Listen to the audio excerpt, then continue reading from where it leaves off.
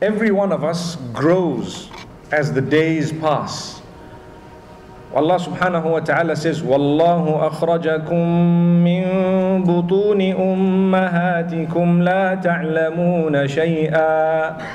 It is Allah who took you out of the wombs of your mothers and you knew nothing. When we were born, did we suddenly come out and say, Salaam alaikum, I'm here? Is that what happened? No, it didn't. When we were born, we didn't even make a noise besides crying at a certain stage. It was just crying. It's just the miracle of Isa, or Jesus, may peace be upon him, where when he was born, he actually spoke, Inni Abdullah, I am the worshipper of Allah. And you know that is mentioned in Surah Maryam. We ask Allah subhanahu wa ta'ala to guide those who have the incorrect belief about Jesus, may peace be upon him, to that which is correct. Ameen. So when we were born, we came to this world without really knowing how to speak. There was no sound that was made besides that which did not make sense. But do you know what? A mother who is experienced would be able to differentiate between the cry of a child. So the mother will say, this cry is for hunger. This cry is because the child is perhaps wet. This cry is because the child is tired. And this cry, I don't know, I'm worried, let's go to the doctor. Subhanallah. So this was a gift of Allah, and it still continues to be a gift. But as we grew older, we began to say a few words. Why? Because Allah has put within us development to a degree that He created us from weakness, and slowly we worked up to the point of strength. When we hit the peak, in certain ways we start slowing down once again. And this brings us to another verse of the Quran where Allah subhanahu wa ta'ala says, الله الذي خلقكم من ضعف ثم جعل من بعد ضعف قوة ثم جعل من بعد قوة ضعفا وشيبة.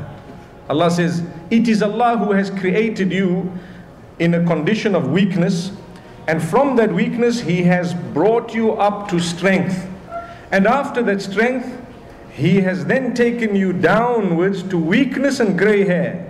Weakness and grey hair. Something amazing is, when you are young and you are perhaps an infant, you are weak. You depend on people to do your things. And the people around you do it happily.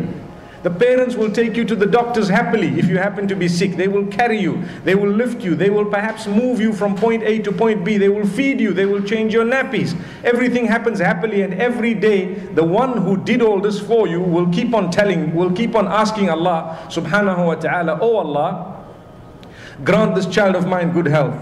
Grant this child long life. Let the child this and let the child that. And do you know, when you grow very old, what might happen? May Allah protect us all. We become dependent on someone once again. Maybe it's the same child that we looked after when they were little kids, and now when we are old, they feel lazy to look after us. So they say, oh, I took my dad to the hospital. Oh, I've been holding my mother. I carried my mother. I fed. I did this and I did that. And so many different things. And at the end of the day, in the heart, one asks a question: when is this going to end? Allahu Akbar. May Allah safeguard us.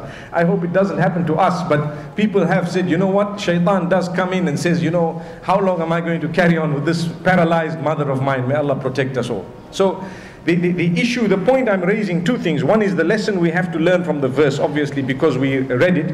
And two is the fact that we grow to a peak, and at the peak, after a certain point, we start dropping in certain ways. When I say certain ways, I mean physically more than anything else. And subhanallah, it's a gift of Allah subhanahu wa ta'ala that He has kept us so beautifully that as we're young and we're growing, we learn more every day. That's a gift of Allah. What does this mean? You know, when you go to school, subhanallah, you learn right at the beginning A, B, C, or Alif, Ba, Ta, and so on. When you get to the next year, you build on what you learned the first year. And then the third year, you build on what you learned the second year. So if you know 1 + 1 and you learned that the answer is 2, that will help you right up to the end of your life. It's not like, okay, 1 plus 1 was something we learned in grade 1, forget about it now. Now if someone asks you what's 1 plus 1, just tell them I don't know. No, it's not a silly question. It is something that you will need to know all along. So we develop and we grow, and there is room for improvement, and everything we do, we can do better. So as a Muslim, where do we start? Today we're talking to youth, mashallah. MashaAllah. The youth, where do you start? What can you do better in? Point number 1, your link with Allah subhanahu wa ta'ala. You can do better. You can do better. You can improve on your link with Allah. I tell you why. Our driving force as Muslimin is the fact that we believe. The others don't believe. They do what they want. Their first point of improvement is perhaps how much money they can earn. So that's their first point of improvement. But with us as Muslimin, our first point of improvement is my link with Allah can be better. Every one of us, myself included, my link with Allah can be better. Do you read your 5 salah? If you do, on what time do you read your 5 salah? You can improve on the time. If you don't read your 5 salah, oh, that is something dangerous. You have to do something about it. I tell you why. Belief makes us understand why we are in the world. If I were to ask you, why are you in this world? What would you say? Let's see what you say here. Can some of the guys answer me? Why are you in this world? What is the reason? Everyone says to worship Allah subhanahu wa ta'ala. Correct, because Allah says, وَمَا خَلَقْتُ الْجِنَّ وَالْإِنسَ إِلَّا لِيَعْبُدُونَ. I have not created mankind or jinn kind except that they worship me. And Muhammad sallallahu alayhi wasallam explained what is this worship.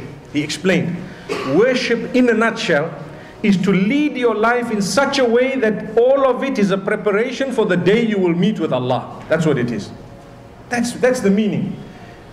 To worship Allah subhanahu wa ta'ala would mean to lead your life in such a way that you are preparing in the best possible way to meet with Allah. So istighfar is part of ibadah. Worshipping Allah alone is the primary item that we look at. To do the acts of worship in accordance with what Muhammad sallallahu alayhi wasallam has taught is something of prime importance.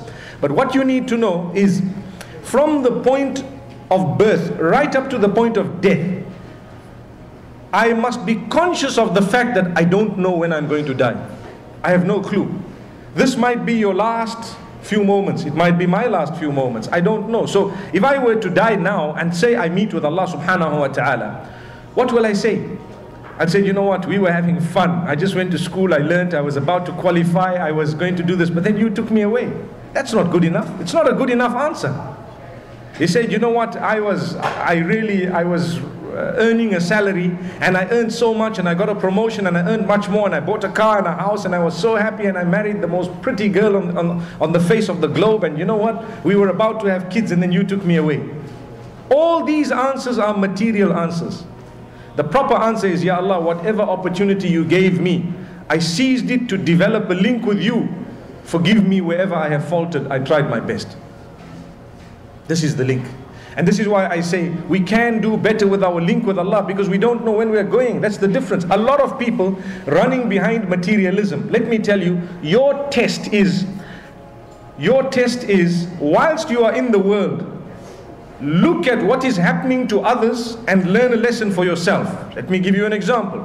There are so many people out there, they were born, they lived, they died. What did they achieve? Nothing.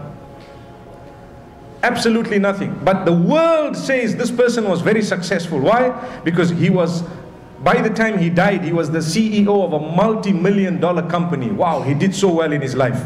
Let's be honest, is that called doing well in your life? Now what will happen to him? He died. He did not develop his link with Allah. So Allah sends us to the world for an examination, and then He takes us out once the examination is over. He sends us in the world for an examination, and He takes us out. You are here, and soon you will be out. There are others who came in, and they are out. There are some who are still waiting to come in, and then they will come out. Short period of time. Listen carefully, what I am saying is very, very serious. You have a short space of time to pass an examination and walk out. You have a very short space of time to pass your examination and to walk out. What is the exam? The exam is, Allah has put obstacles in your path. Watch out, be careful for them. You know, a lot of the youngsters like to play games. I don't know, do you know what is the PSP 3 and PSP 4 and so on? I'm sure you're aware of it. I see the smile. So we're shy to say, yes, I know. But anyway, I know you know. So you have all these games that you play. When you play a game, say for example, it's an ordinary game that a person might be playing, and say racing cars, okay? So as you're racing, there are obstacles. They can never ever have a game that is just a straight road. You just have to press the accelerator and switch off and they see who did the best. There's no game like that. That's boring. They have to have bends and turns and potholes and obstacles and something to do and something else. You must avoid hitting here, and then you must go as fast as you can, and you do this so that you can finish and you have protected yourself from the obstacles and you were at the finish line first. Am I right? So say you were at the finish line number 10. What will you do? Let me see if some of the youngsters know the answer here. If, for example, you played a game for the first time and you finished off number 10, what are you going to do?